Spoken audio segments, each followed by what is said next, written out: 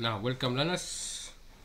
We want to look at the topic of carbonate compounds, subindustrial manufacture of sodium carbonate. Now, sodium carbonates can be manufactured industrially by Solvay process and extraction from toner. Now, reasons why, what are the uses of sodium carbonate? Sodium carbonate is used to manufacture of glass. It is used in paper industry. It is used in water treatment plants. It is used in domestic water softening. It is used in manufacture of sodium chemicals, e.g. sodium hydroxide. Now, we say that sodium carbonate can be manufactured by Solvay process or extraction from toner. So in our lesson today, we want to look at industrial manufacture of sodium carbonate by Solvay process. Why is Solvay process the most efficient industrial chemical process? Now, reasons. The raw materials are cheap. It has only one waste product. The pollution problem is reduced considerably by recycling carbon dioxide and ammonia gas. The thermal effects on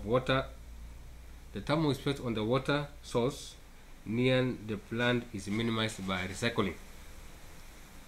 Now, the raw materials for manufacture of sodium carbonate include limestone or coke, brine, that is concentrated sodium chloride, water, and ammonia. Now, part of the process includes ammoniating tower, carbonator, also called sulfate tower, filters, kiln, ammonia generator, roaster, and slacker. Now, the reactions and processes that occur in the Solvay process include the first part, where you call ammoniating tower. Ammonia is mixed with brine to form ammoniacal brine, which is pumped into the carbonator. The process that occurs there is called ammoniation. Part number 2, the kiln. Limestone, which is calcium carbonate, is fed into the kiln, where it is decomposed to form calcium oxide and carbon dioxide. The equation is calcium carbonate solid arrow calcium oxide solid plus CO2 gas. Now, the calcium oxide formed is pumped to the slacker, while carbon dioxide is pumped to the carbonator. The process that occurs in the kiln is called thermal decomposition. Part number 3, carbonator or Solvay tower. The ammoniacal brine from the ammoniating tower trickles down the carbonator, while the carbon dioxide from the kiln is pumped from the base. So the reaction that occur there, we have two reactions that occur simultaneously. The first reaction is ammonia gas plus CO2 gas plus water liquid gives you ammonium hydrogen carbonate. Then ammonium hydrogen carbonate reacts with sodium chloride, which is brine, to give you sodium hydrogen carbonate solid plus ammonium chloride aqueous. Now, the general equation for the reaction occurs as follows: CO2 carbon dioxide gas plus sodium chloride aqueous plus ammonia aqueous plus water liquid arrow sodium hydrogen carbonate solid plus ammonium chloride aqueous. Now, the carbonator has to be cooled regularly so as to reduce the amount of heat produced in it. Now, sodium hydrogen carbonate is less soluble than ammonium chloride at low temperatures, hence it crystallizes in the lower part of the carbonator. Now, the Solvay tower is usually made of what they call bubbles. The role of the bubbles is to make the liquid flow slowly as to increase surface area for the reaction. Now, after the formation of sodium hydrogen carbonate and ammonium chloride, the two substances are pumped to the filters, where they are separated. They are separated to form sodium hydrogen carbonate residue and ammonium chloride filtrate. Now the process that occurs in the carbonator is called carbonation. The process that occurs in the filter is called filtration. Now sodium hydrogen carbonate, which is a residue, is pumped to the roaster, while ammonium chloride is pumped to the ammonia generator. So next part is called the slacker. Now the calcium oxide from the kiln is slacked, that is mixed with water to form calcium hydroxide. The equation is calcium oxide solid plus water liquid, arrow calcium hydroxide aqueous.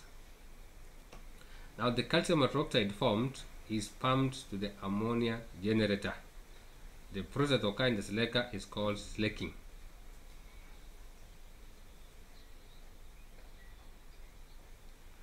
Now the next part is called ammonia generator. The calcium hydroxide from the slacker is reacted with ammonium chloride from the filter to form calcium chloride, ammonia and water.